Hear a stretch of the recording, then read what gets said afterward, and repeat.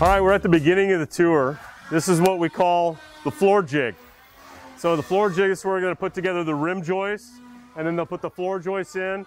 All meanwhile, rest easily on the fiberglass blanket. We use fiberglass insulation in the floor, and we do perimeter heat duct system standard.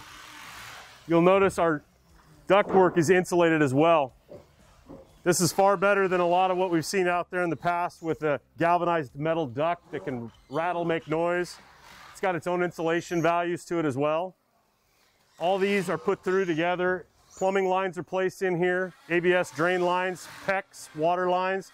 We'd like to utilize name brand recognition as much as we can. Once they get the floor joists and everything put together, the crane that you see out here will come over and pick up the entire floor and drag it out to the next station, and that's where the frame is going to come into play. So if we make our way around over here, we'll take a look at that. We build all of our own chassis here in the plant. You can see the outriggers, foundation ready. You can see the camber to the frame. That's basically designed to set and hold the load of the floor plan, whether that be a heavy half kitchen, bathroom.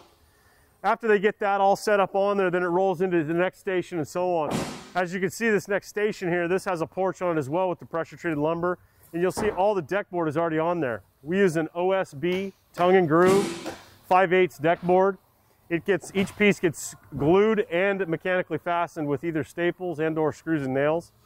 After they get all that done, you'll see over on the next section, they've got the drum sander. So they're going to take the drum sander, they're going to sand out every seam and make sure everything is prepared and ready for the rolled goods.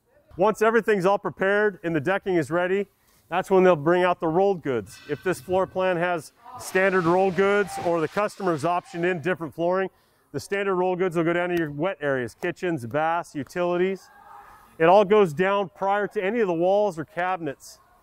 The beauty of working in a controlled environment like this is we're able to build from the inside out. Site construction out in the elements, you're building it outside and in. You got to get that envelope done because the rain is just penetrating on the floor decking and all the lumber as you're building out there. It's one of the beauties of factory built housing is we bring in kiln dried lumber, and all of it's dry from the beginning and stays dry through the end of the process.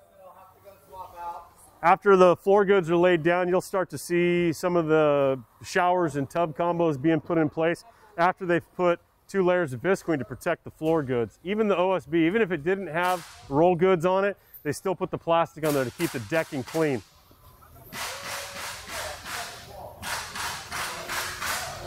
As it rolls into the next phase here and getting ready, you'll see off to the side here, we've got our first wall partitions area.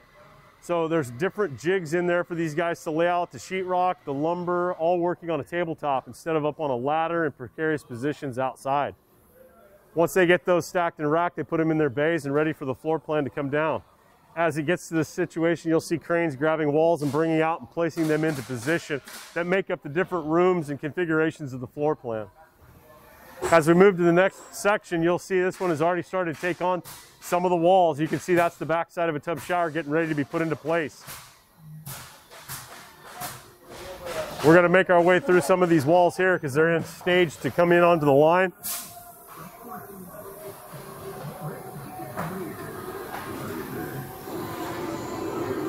As we're coming into the next phase, you'll see here's another setup of wall jigs. This particular area in here, we're going to do marriage line walls and or exterior walls. So you'll notice over there, you got 2x6 exterior walls, 16-inch on center, fiberglass batt insulation, just like we did in the floor. You can see the headers over doors and windows. Some of those will gain size depending on the roof load and or the span of the window or the sliding glass door. They use a foam seal to foam the sheetrock to the studs. And then the back panelers will end up installing after the plumbing electricals in there, which we'll start to see as we go down the line. One of the things I like to point out too is all the extensive bracing that goes on from the wall to the rim joist. This is way overkill if you're building this on site, but this unit has got to transport from here to your site. Once again, pointing out the headers and walls, 16 on center, 2x6. As we make our way in here, you'll start to see it's really taking shape. This particular area looks like this is a kitchen and dining room, probably a sliding glass door going to go here, a walk-in pantry, kitchen window, more than likely the kitchen sink will be along that underneath there. open plan to the other side, which is probably going to be the living room. I like to point this out because we utilize what's known as a double marriage line wall construction. So if you look down between these two sections, this is where A and B are going to meet on site. So when you look down this, you can see this is an open span, and those walls will form together to make a super wall. It's far less site close-up and work out in the field. Plus, it really upholds the integrity of the box as it transports from here to its permanent site.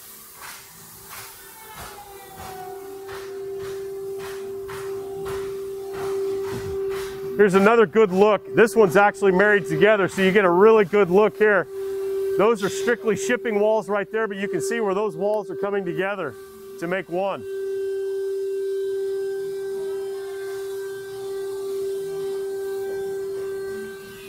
Here's a good look right down through here. You can see those walls forming to one, so when the unit gets on site, it comes together. That makes a super wall. Those doorways will be closed off with a door casement jamb assembly.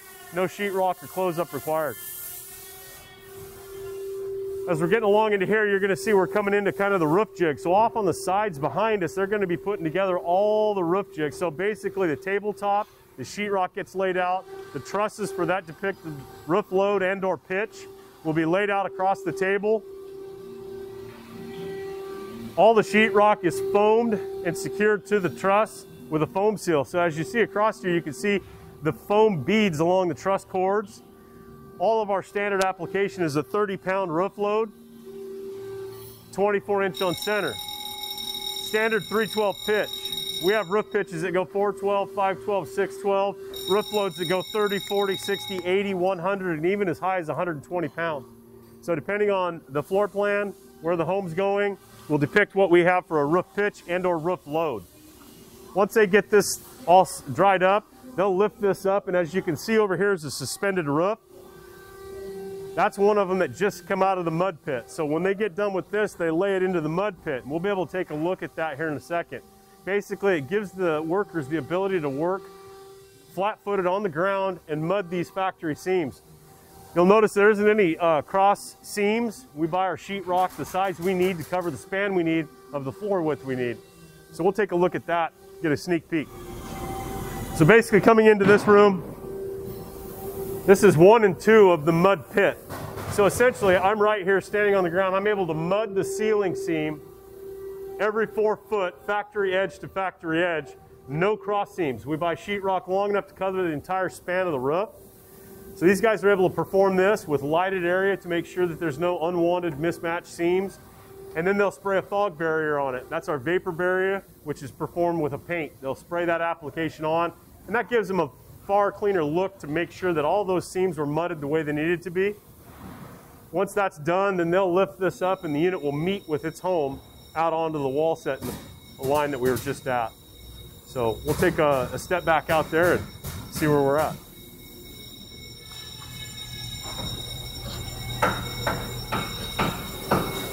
Right, here's a good look. So they're rolling the line right now. You can hear the bells going off. They're moving this section into one another here, making room for the next ones to go.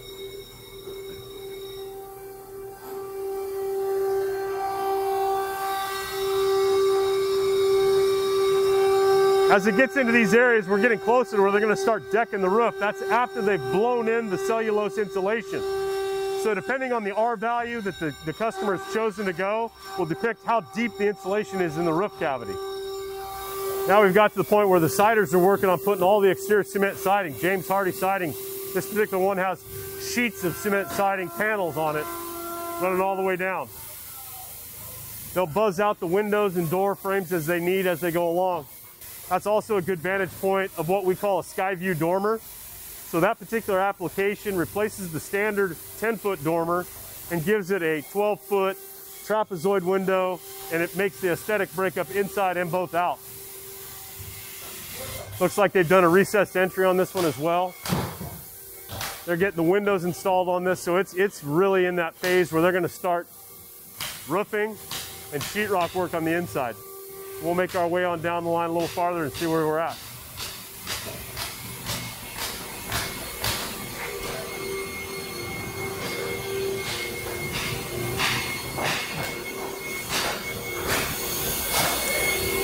I mentioned before the continuous ridge beam and the double marriage line wall. This is a good look at that ridge beam. That's all plywood that runs full length, hitch to tail.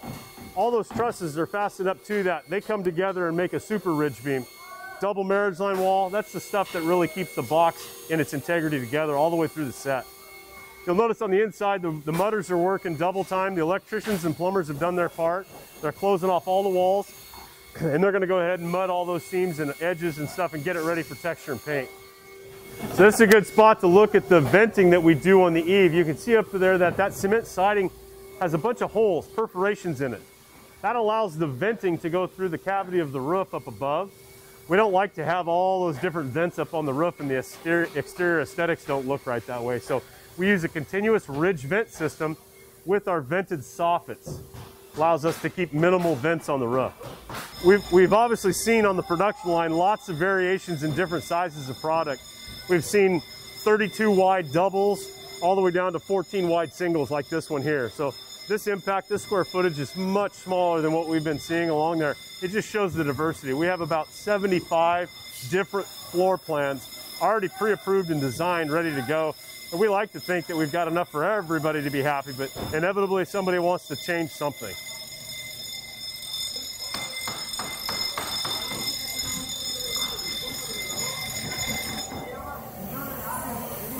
So when we get into this area here, you can see that they've already started to texture and paint inside this house. These guys are all caulking and getting everything ready for the exterior paint as well.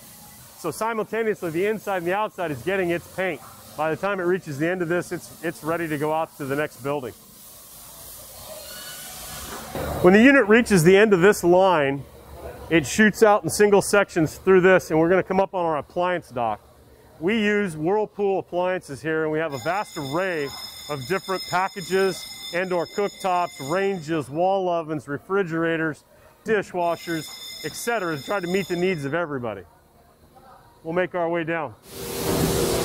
When the homes reach the end here, we run a ramp out across, so that's where we install all the appliances needed for that particular home at this time.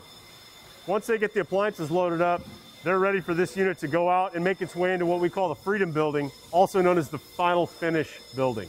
And we'll head over there now. Okay, so we're kind of coming in, obviously, at the very end of it. We'll make our way to the other side of the facility where the homes enter in.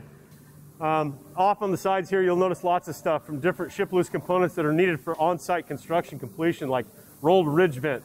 So when the units are set together, that particular part is a ridge cap that allows the vent cavity to breathe through those eaves. You'll see different variations of fireplace components and other things. Carpet off over here. So we order carpet as the customer selects it. So we have standard grade of carpet and standard grade of pad, and we have multitudes of levels and different selections for the clients to choose on their house. As those rolls come to us, they're labeled with that home, and they will get implemented into the units down along here prior to shipping.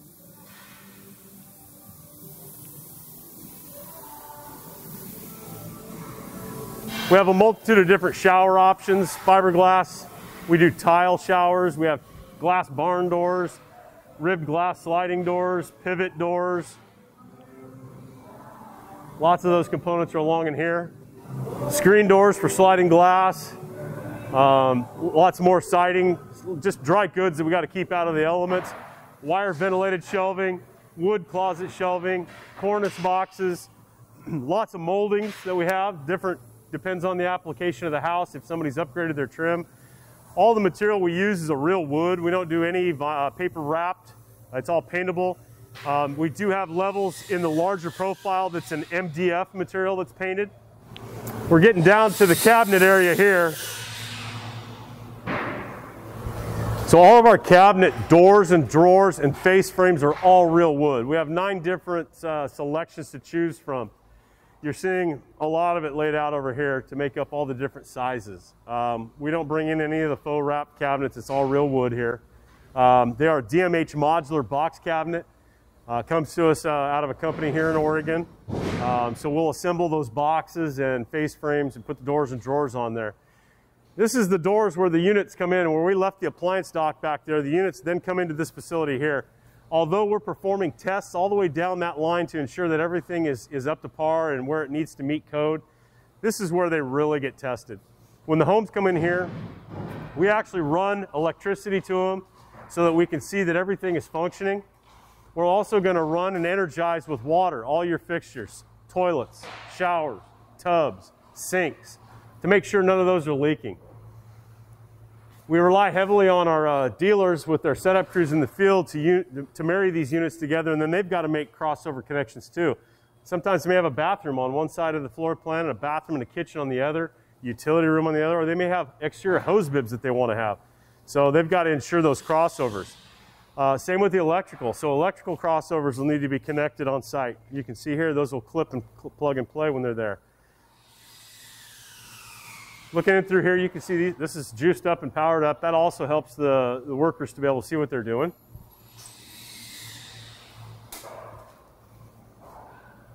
So that's an espresso dark shaker cabinet. Off over on this side, opposite the kitchen, will be the living room. So there's one of those Skyview dormers we talked about. It gives you the aesthetic feel on the inside as well as an exterior look on the outside with the trap windows. Looks like they're doing a fireplace over here. Looks like a hearth as well because it's elevated up, so they'll get a hearth on that. Good look at a standard application to our Westridge series. So that's a normal window treatment. You get the trim in the bottom, the sill, up and around. You get a cornice valance up above. It's like a basic master bathroom. They've done a stall shower in place of the tub shower. They've done a bump up with drawers, 2 lavies, wood trim mirrors, tulip lights. We're basically just working our way back down the direct line. We came up through the side there to take a look at some of those components. Once again, you'll see it powers on in these units as well. Testers are working down all through these things to make sure that by the time it reaches the end, it's ready to tag and ship.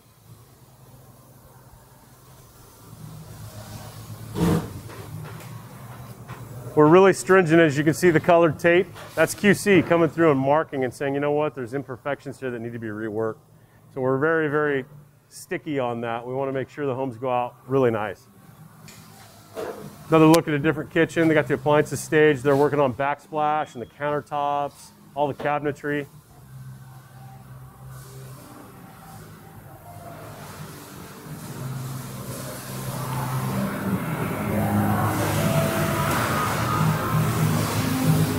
You can probably hear the welding and the music going on. The iron workers, the guys that are building our frames off to the side, they've got their own separate area over here. We can take a sneak peek at that when we get to the end here.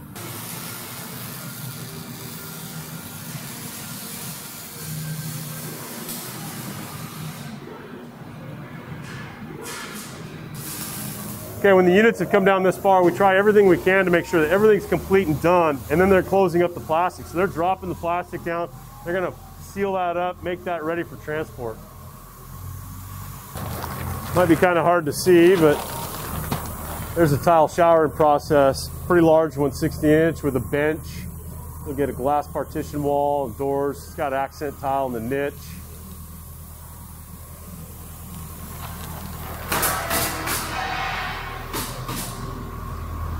They're getting ready to hook up on this unit and take it out right now. This kind of goes back into what I was talking about, where some of these components and upgrades that we have, we just can't complete in station, that tile shower being one of them. So typically the showers go in way back at midline, but because it's a tile shower, you've got specialty pans and walls and all that intricate work. So he'll do what he can incrementally, and essentially this will make its way around out back and get staged, much like we do with our quartz and granite countertops where they've got to work on those outside. It just really bogs the line down. Now what I think we'll do is we'll head out to the parking lot. We've got a couple display models set up out there. We'll power them up so we can take a look at the final product.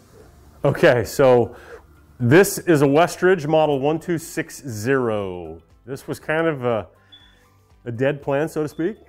We did a few modifications to it, relocated the master bedroom door, set it back. This is an opportunity for us at the plant to showcase new decor, what's trending, what's hot, any kind of new options. So whenever we at the facility have the opportunity to put a home up at the plant, it's time to load it up. So this particular unit has a brand new Mac Tower dormer in it. We inlaid the tray with some accent wood to tie in with the crazy blue cabinets that we did. So kind of the trending thing. We've had good warm response on it. This particular kitchen is known as the Catopia kitchen. It's a kitchen package that we've promoted for all the Skyline plants across the country. So basically it's designed per plan. A client can come to a dealer and say, hey, I really like this plan. Can I get that kitchen package? And so then our corporate design team will work together to incorporate all of these components and design it into that kitchen. Lots of very, very fancy stuff. You got a smooth top, slide-in range, stainless steel hood, stainless steel shelves. You got a TV. You can do some cooking shows and work on it. Farm sink with strainers, baskets, fancy faucet, microwave in, fancy refrigerator, wine storage, hydraulic cabinets with ribbed glass to kind of showcase lots of goodies, so to speak. Lots of backsplash. Did a transom, just kind of break things up. We've had a very, very warm response. This has an upgraded door trim and window treatment known as the Craftsman. So it's very trendy and modern right now. Basically, roughly a 1,600 square foot house. We did a high flat ceiling over the kitchen and dining. So our traditional cathedral, which is a 7.5 foot sidewall, cathedral up to a high peak in the middle and transitions back down. The dormer gives us the ability to go high flat here, and so we were able to do a high flat over the kitchen and dining room to give this big wow factor. So far the response has been great. We did an entertainment center off on this one, basically with electric fireplace, TV niche for you to place your component in TV. Feeling pretty good about it. If you guys want to head in here, we'll take a look at the master. One of the things that we like to do at Skyline is utilize 36-inch interior doors wherever we possibly can standard. You'll notice our hallways and our doorways are going to be large. It's a big trait we've been known for a long time. Did a transom window over the bed, kind of get some more light, natural light in here. Bathroom, we did a floating lavy, so it kind of gives the appearance this lavy's floating.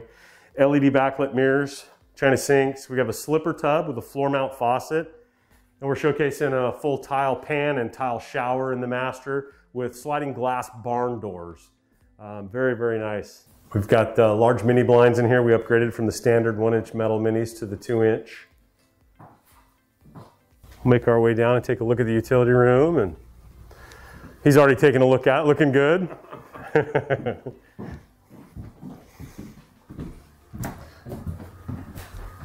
Pretty spacious laundry room. Got a sink in here, overhead cabinets. Large area to put more goodies in. Washer dryer area over there, shelf over. Make our way out into the hallway. Guest bathroom over here. Blue cabinets again with white linen. We did the white trim mirrors, tulip lights. And we've got 2 bedrooms back here, pretty spacious, with their own little walk-in closets. Rocker style electric switches with decorator receptacles. So that concludes the tour today. I'm glad you guys were able to make it. That's how Skyline McMinnville gets it done. Thanks.